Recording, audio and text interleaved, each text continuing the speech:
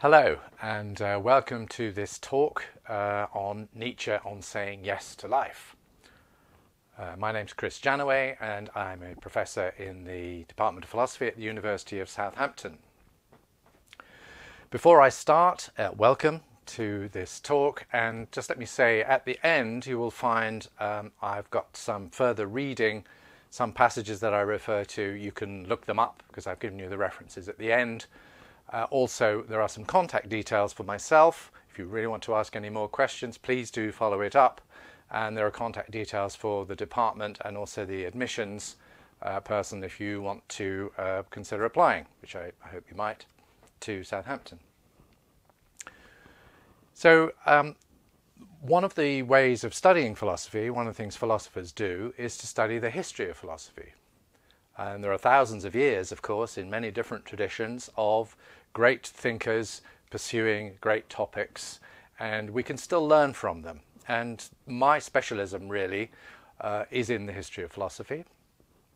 I'm interested in many different areas of the history of philosophy, and one in particular is this very challenging, famous, but also perplexing and challenging philosopher Friedrich Nietzsche, who lived in the 19th century. And one of the things I want to emphasize here is Nietzsche, even though he's a genius in many ways, doesn't spring out of nothing. He is responding to his environment, his philosophical environment, his political environment. And what I want to show today is how he responds to one particular philosopher, Arthur Schopenhauer, who's somebody I'm also very interested in. So, Nietzsche, as I say, is quite famous. He lived just right up to the end of the 19th century. Very famously, most people know, if they don't know much else about him, that he is supposed to have said, "God is dead." In fact, he has a character in one of his little parables say this. A madman runs through the marketplace saying, "God is dead. This is a terrible thing. It removes us of all our meaning, all of our horizons, all of our understanding of our position in the universe is gone. What do we do?" So he's seeing there God is dead as a problem, a catastrophe in a sense that we've got to deal with. Nietzsche, I think, also sees this as an opportunity. So what Nietzsche means by God is dead is, well, really, religion by the time he's writing, this will be in the 1880s by now, middle of his, towards the end of his career.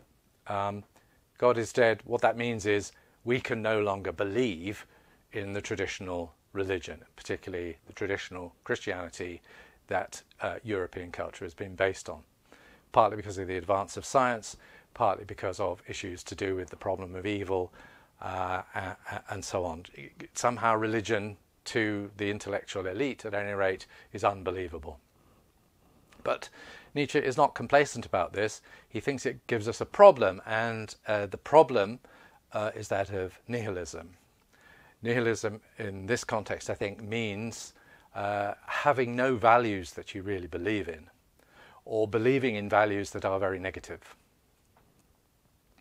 Nietzsche is often thought to be a nihilist. He isn't really. He thinks that nihilism is where we've got to, or where we're about to get to, and he's worried about it. He develops this notion of saying yes to life, affirming life, life affirmation. And what I want to get onto that, how I want to get onto that notion, is by looking at how Nietzsche was affected by the philosophy of Arthur Schopenhauer. So there is Schopenhauer. This is a famous picture of him right towards the end of his life. So he was earlier than Nietzsche, looking very antique there in a very old-fashioned frock coat. And this photograph was taken 1859, just the year before he died, and he's looking characteristically grim. Actually, in some of his earlier photos, he looked rather mischievous. But anyway, this is a kind of iconic image of Schopenhauer. Schopenhauer has always been given the title of a pessimist. He thinks that human existence is really an awful thing. It goes to the extent of saying that it would have been better not to have existed. Non-existence would be preferable. That's quite a pessimistic thought. There's no genuine proper value in living as a human being, or indeed in the whole world. Now, that's a very negative view, and it was for a while in Germany particularly, and in Europe more widely, quite hotly debated. It starts in a way from atheism. So Schopenhauer was an atheist, and you might say in a sense already God was dead already in Schopenhauer's rather extensive philosophical system which he developed throughout his life. And without God, there is a sense of, well, that existence is purposelessness, has no purpose. Better way of putting it. So that he sees the world, well, we are, as it were, thrown into the world, we exist, we are creatures of will, we want, we have desires, we have needs, but somehow they're never fully satisfied. So he comes to this view that life is effectively suffering. It's mostly suffering, or in some ways, he argues, only suffering. And that's his reason for saying that it would have been better not to have existed. He does have a solution to this, which in a sense is to stop willing. If you had no desires, if you could calmly contemplate the world in a kind of meditative detachment, then you would be free of suffering. So there is a kind of release, but to many people it seems a rather negative one. So just to go through a little bit more of Schopenhauer, because this is what Nietzsche is reacting to. Schopenhauer says that our essence is will, we desire, we strive, we want things, we have needs. All of our self-consciousness, our intellect, our sense of ego, sense of I, is a froth on the surface. Really, there's this underlying reality to us, which is will. And this, I think, was very influential on Nietzsche. Also, further on, very influential on Freud. In a sense, the will is a bit like Freud's id, as opposed to the ego. So these desires are just there. They're pushing us on through life, these desires. And very often they're not fulfilled. We can't ever fulfill everything that we want. Whenever we don't fulfill our desires, we suffer.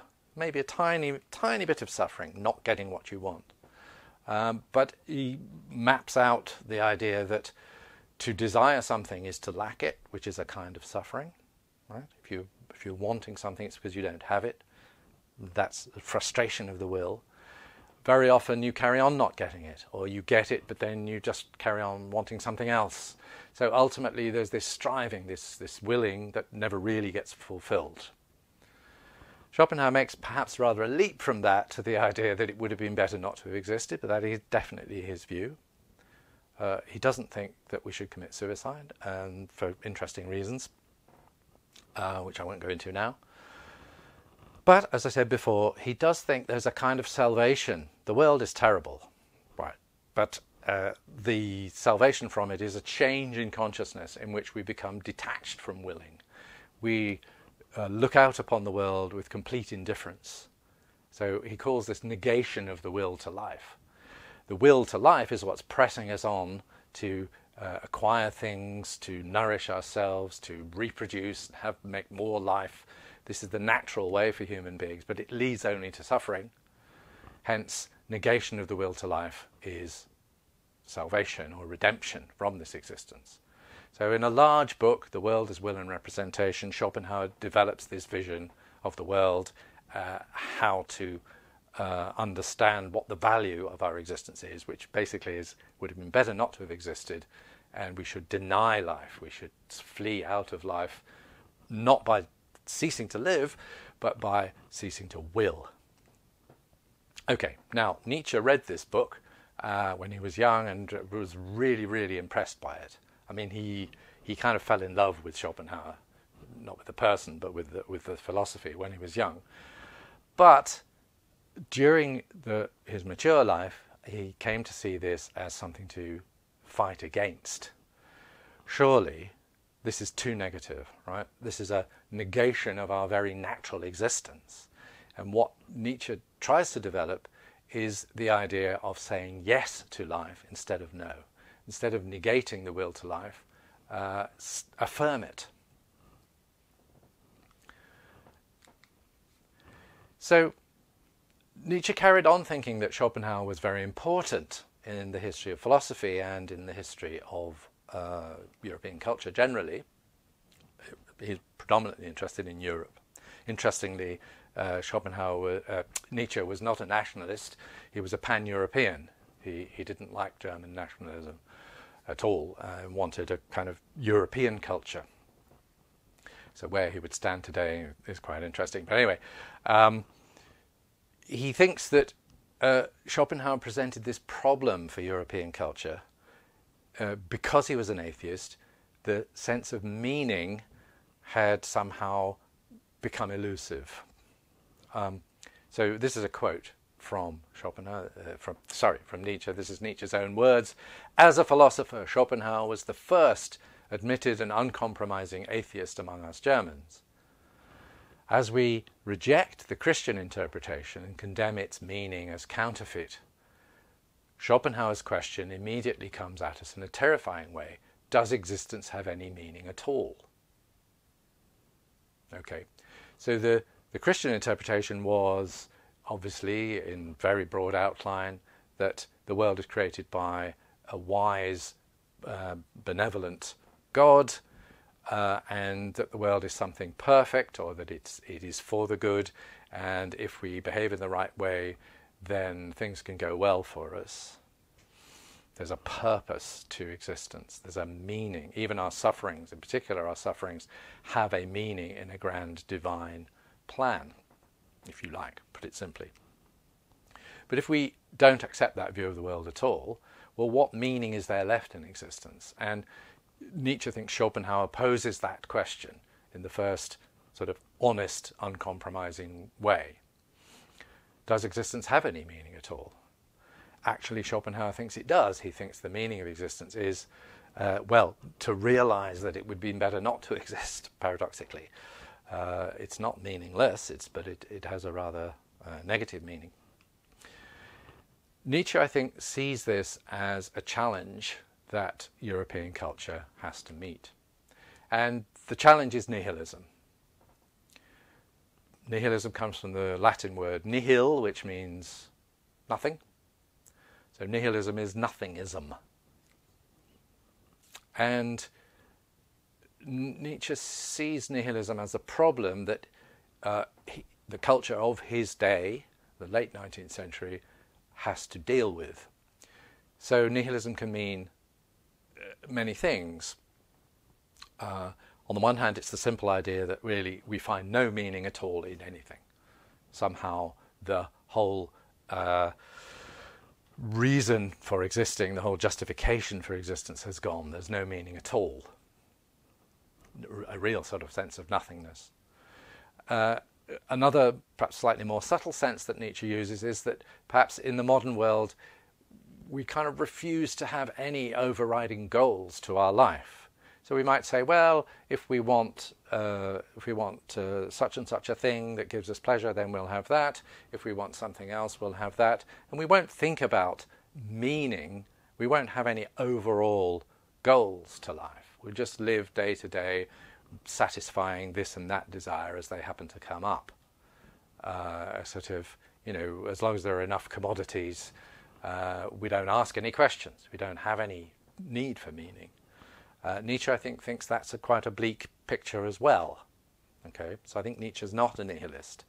He deplores the idea of the modern idea that we don't need to seek meanings. And finally, nihilism can manifest itself as a meaning, but one that is, as Nietzsche calls it, life-denying. So in Schopenhauer, and Schopenhauer also thought this was actually the message of Christianity. That's slightly controversial, but you can see perhaps why. That somehow the point of Schopenhauer and of some other religions, particularly Christianity, Nietzsche thought, was actually to negate oneself. The natural self, in which we have all these desires, slightly unruly desires, some of them unconscious. We desire things for ourselves, we desire to better ourselves, we desire gratification of the senses, we desire sex, reproduction, greater growth and domination over other things, all of these natural desires. It's as if in Schopenhauer the meaning of life is to actually deny all those desires that are natural to life. Is it something wrong with our very nature?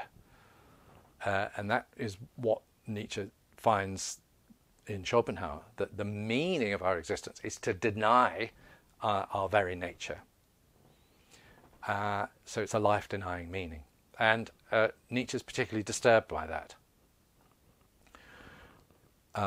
So he diagnoses what has been going on in Schopenhauer, and Schopenhauer brings to a head this idea of a life-denying meaning that was also there in Christian culture for Nietzsche. And this is a quote from another quote from Nietzsche. It's because we suffer, not because we suffer, but because we can't find a meaning for our suffering, that we invent this life-denying meaning. The meaninglessness of suffering, not the suffering itself, was the curse that thus far lay stretched out over humanity. And the ascetic ideal, that's the ideal of self-denial, denying one's pleasures, denying one's desires, not satisfying the natural self. Right? Thus, asceticism is what is practiced in monasteries, for example, by denying the appetites, deliberately causing hardship and suffering, eating only very small amount of food, getting up at 4 a.m. in the cold. All of that is asceticism, right? So the ascetic ideal, says Nietzsche, this ideal of denying oneself, that offers a meaning, right? Thus far it's been the only meaning, says Nietzsche. So his idea is that humanity, because of recognizing that its existence contains suffering, is looking for a meaning for that suffering. And in Schopenhauer we find that, well, the meaning of our existence is to escape suffering by denying ourselves, by stopping willing, by stopping desiring, to be against our own nature. And this is Nietzsche's diagnosis of what is the true nihilism that underlies his own 19th century culture. So what does Nietzsche do? He thinks, well, really what we need to do is to be able to say yes to life, he says, even in its strangest and hardest problems. So yes, there is suffering. Yes, there is death. Life is finite. We lose our nearest and dearest. Things go wrong for us. Okay, it's simply true. Pessimism has an element of truth in it, which is that life is not perfect. There is suffering. There is dissatisfaction.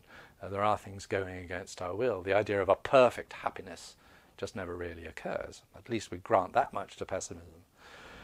But what Nietzsche fastens upon is this idea that suffering is itself the problem.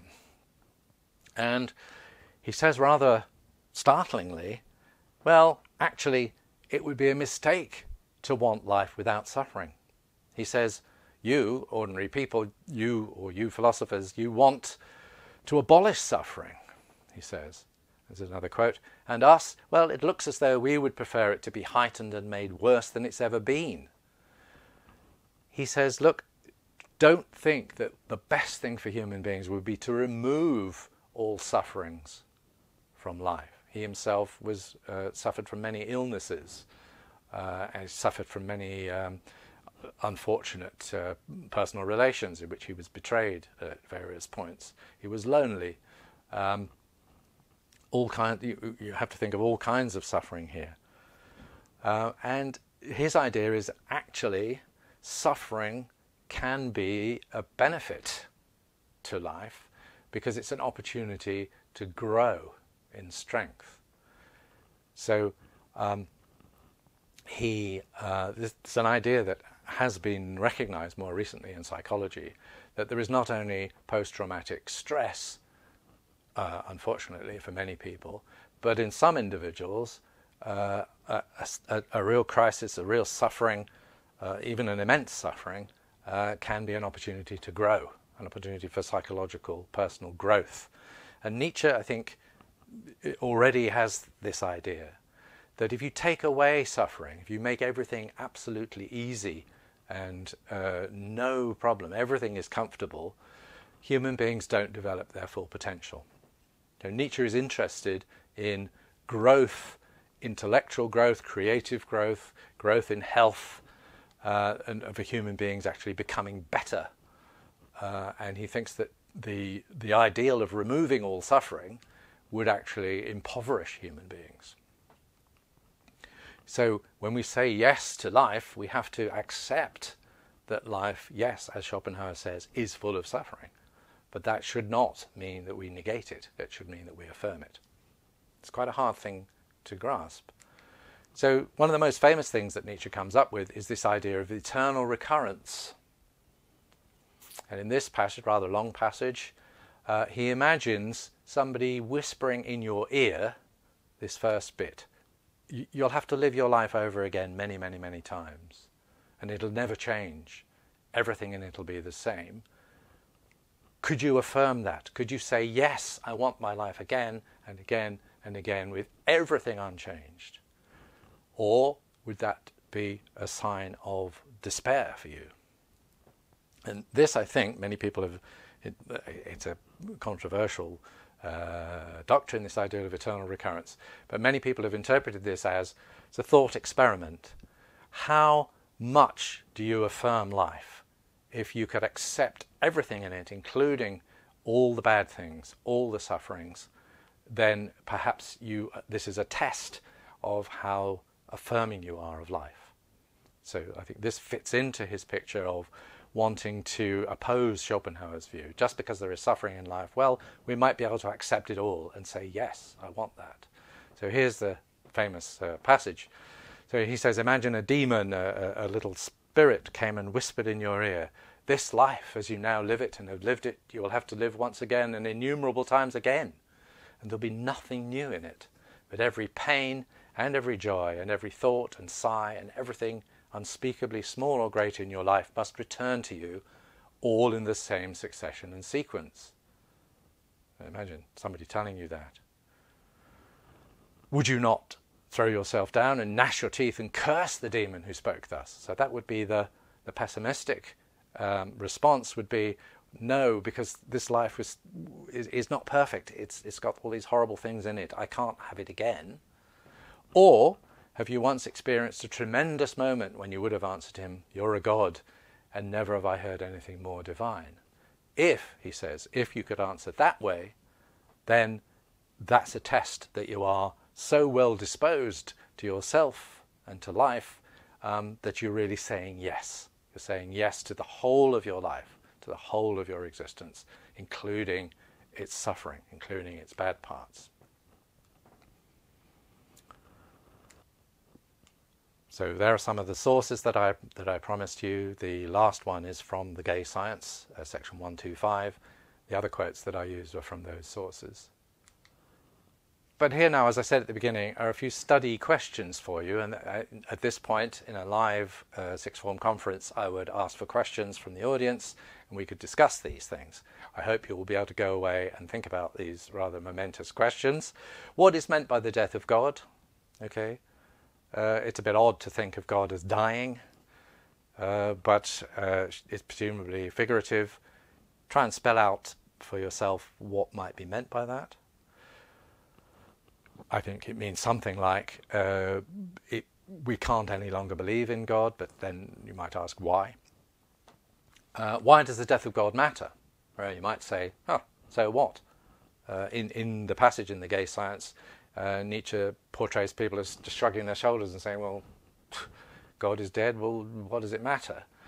He clearly thinks it does matter because it robs us of this reference point of some absolute value that we can attach ourselves to. Again, what is that? We need to think about that more carefully. Coming right to the end of the talk, does this idea of eternal recurrence make sense? So what he seems to imagine is it'll be me an infinite number of times having the same life with nothing changed. But people have wondered, well, in this life I have no memory of any other life. So if the next one is exactly the same as this, I'll have no memory of this one. and from each life to the other, it'll just be a single life. So actually, what am I being asked to think here? Okay. So it's an interesting thought experiment. It may be meant to just grab you emotionally and think, ah, yes, how wonderful it would be, or oh, that would be a terrible thing, or I really don't know. But actually, is the thing we're being asked to think something that makes sense? And then there are more, I suppose, broadly ethical questions that come out of this. He seems to think that we could value our sufferings just as positively, in a way, as our pleasures and happiness. But can you do that? Surely the point about something being suffering is that it's bad.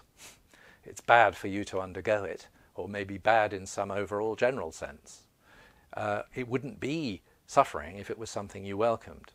So does it make sense to think of welcoming the suffering in your life just as much as anything else, right? Remember he said every pain and every joy and every thought. So you would welcome all the joys in your life again, but you have to welcome all the sufferings as well. Can you do that?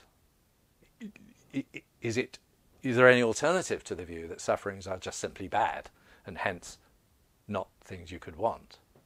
Okay, that's quite a difficult question, I think, and it goes rather deep into a lot of presuppositions in ethics. And finally, well, okay, suppose we say, well, suffering isn't really bad. It can turn out quite well in certain circumstances. Beethoven's suffering made him produce the greatest music, or whatever. In many cases in which having to overcome obstacles leads to greater creativity and greater growth and so on. But should we really be so keen to give up on the idea that suffering is bad in itself? Does this open the door to a set of values in which we don't really care so much about the suffering of others, for example? Oh yes, well, lots of people will suffer from this. Hey, but it'll be a great monument when we finished it. The suffering will actually have value because it produces something great. Is that a dangerous thing for us to start thinking? And does Nietzsche open the door to a kind of set of values that is actually quite dangerous? Those are all important and difficult questions. I hope you'll be able to pursue them. Thank you very much for listening to this talk, and I hope you've enjoyed it. Thank you.